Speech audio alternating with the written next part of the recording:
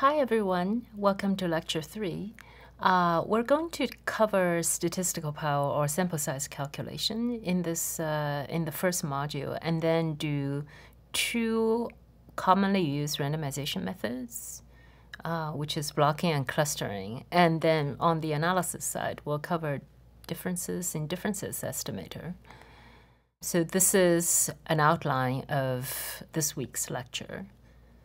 So the first unit, to prepare us for statistical power and sample size calculation, we're going to first review some basic concepts, which is type 1, type 2 errors, and the power of a test. When I had my first statistics class, I actually had a hard time to differentiate between type 1 and type 2 errors. But then I ran across this analogy, which I thought was really good. And so we're going to bring this into our lecture. So remember the story about the boy who cried wolf. When we were kids, our parents used this to teach us not to lie. So let me quickly review the story. So the boy was a shepherd. When he was herding sheep, he got bored. So he decided to create some excitement. So he cried, wolf. He said, oh, wolf is here.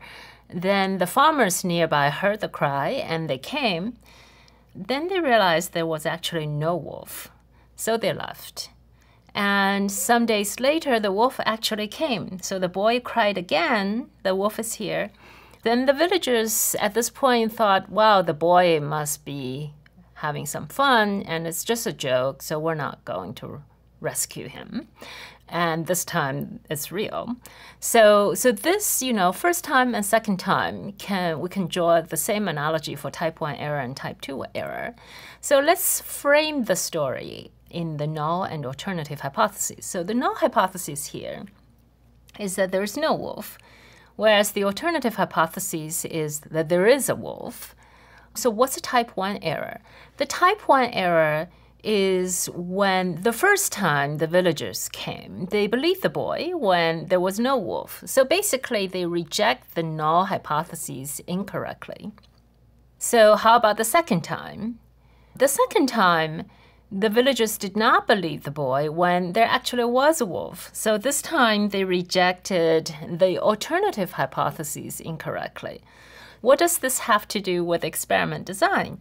Now we're going to replace wolf with treatment effect. Okay, so the null is that there is no treatment effect, and the alternative hypothesis is that there is a treatment effect. So what's a type 1 error then? The type 1 error in this context is that there is the truth. The underlying truth is that there is no treatment effect. But the researcher or the experimenter believe that there actually is a treatment effect. How about a type 2 error? So a type 2 error in this context is when there is actually a treatment effect, but through your design of the experiment, you cannot detect it, which means that you reject the alternative hypothesis incorrectly. Okay. So now we're ready, after we review type 1, type 2 error, we're ready to go on to power analysis and sample size calculation. Why is this important? Before you run an experiment, when you design an experiment, one thing that every experimenter or analyst encounters is how large should the sample size be? How many subjects or how many users should I recruit? And so most of the analysis here comes from a paper by Liss, Sadoff, and Wagner. So we're going to use their notation, which is also commonly used notation in this context. So we'll first give an overview of the sample size and power calculation, and then we'll go through some of the slides. So the overarching idea when you design an experiment is to maximize the variance of the treatment variable. And you have to adjust the samples to account for variance heterogeneity, which means that your treatment might have a different variance compared to the control condition. And the rough rule of thumb is that you want to put most of your sample most of your observations, your users, into the experimental condition with a larger variance. We're going to make it more rigorous. So the first thing that we're going to do is to have an overview. So there are several factors that affect the sample size calculation. One is the size of your population. The other one is the resources you have. What's your budget? We'll look at a situation where the marginal cost from the treatment condition, the control condition will be different, and you have a budget constraint. So that affects your sample size as well.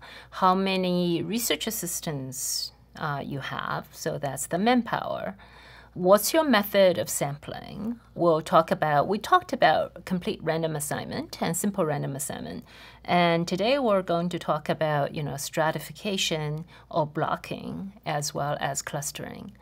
Also, the degree of difference to be detected, that's something that you want to decide ahead of time. So let's take the example of an education experiment. So for instance, you want to test the hypotheses that a larger, let's say a larger number of students would make the learning experience less effective. So your outcome variable is test scores. And so compared to the control condition, you have, let's say, one treatment. What is the difference in test scores that you want to detect through the design of the experiment? The other important factor is variability, which is captured by standard deviation. Where do you get that data? So that basically tells you how noisy your data will be. That usually comes from either a pilot study or historical data. That's naturally occurring data, that's non-experimental data. The next set of factors is the degree of accuracy in your inference process.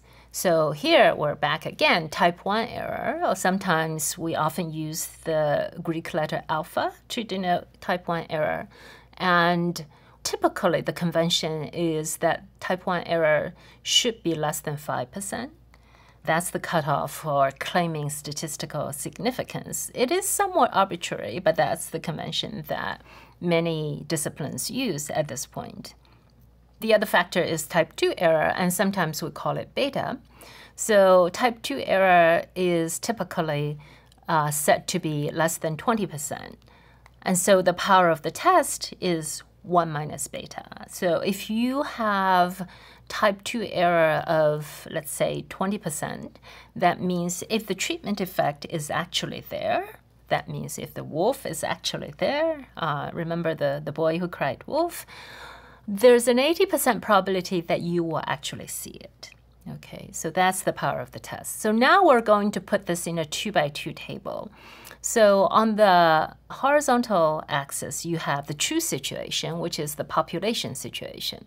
So there are two alternatives. One is that there is actually a difference, H1.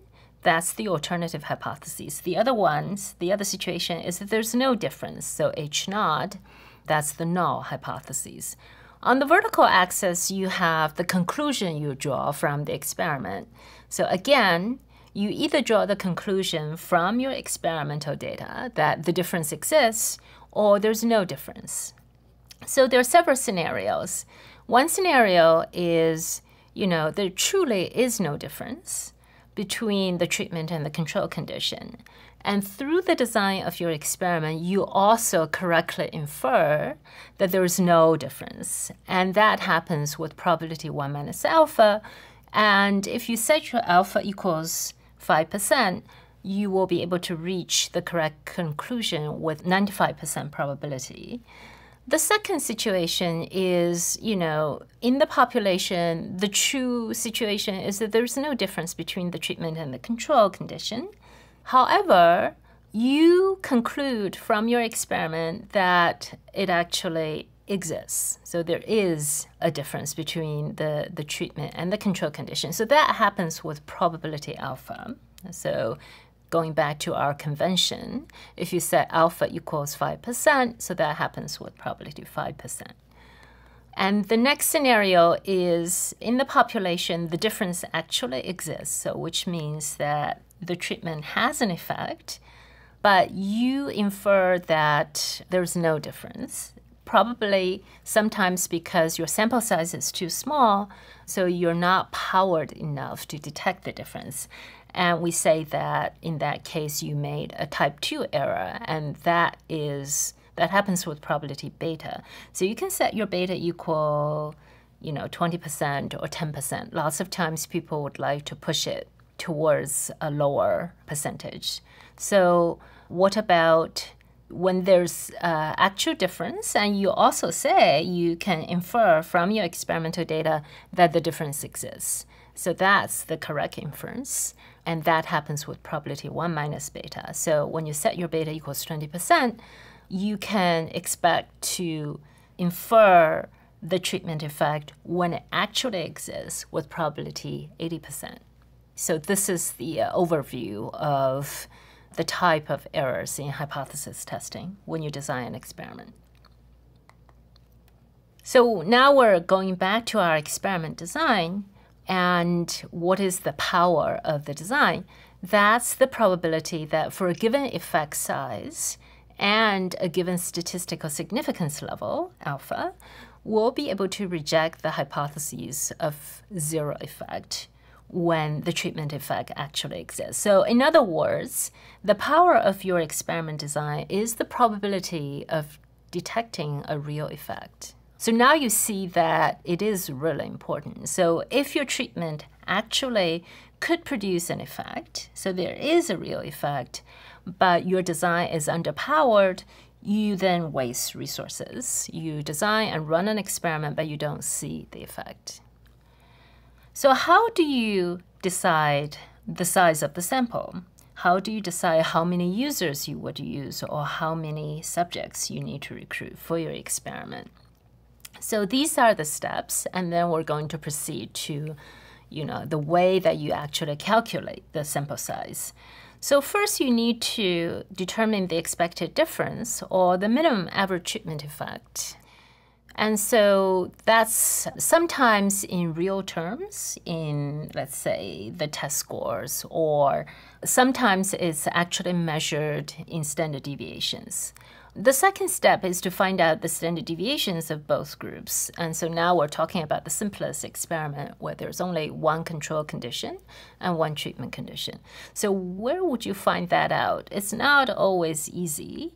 Lots of times we have some empirical data. You have, the prior year's of test score from students of various class size. The data is not perfect, but that gives you an idea of how noisy the data is. So that enables you to figure out the standard deviations. Another way to do this is to run a pilot experiment, which is, you try out your experimental conditions on a smaller sample to test your program and also to get the standard deviations. And the last one is, in fact, to get it from theory. And we're going to use an example at the end to show how you might expect to get, the standard deviations of your treatment group from theory. Sometimes the theory will give you a direction, whether the standard deviation will shrink or it's going to enlarge in the treatment group. So the third one is, before you start your experiment, you set the alpha error or type 1 error to be tolerated. And the convention is to set it at 5%. Of course, you can also move it to, 2%, 1%. The smaller the type 1 error is, the larger your sample size will have to be, given the other parameters. And the next step is to decide the power of the study. And as I mentioned, we typically use 80%. And in some type of studies, such as replication studies, you might want to have higher power, which is, for instance, 90% or 95%. That means that your type 2 error is going to be correspondingly, 20% or 10% or 5%. Then you can select the appropriate formula to calculate the sample size. In most statistical softwares, you can actually just plug in these parameters and it will calculate for you. Then you can, either the statistical program, will spit out the sample size for you, or you can do it using some other methods, for instance, calculating by hand. And the last part that we're going to cover in the next lecture is you need to allow for dropout rate. So sometimes people enroll in a program and then they drop out of the program. So you have to take that into consideration as well. And perhaps to allow for non-compliance of treatment. Again, that's material to be covered in week 4.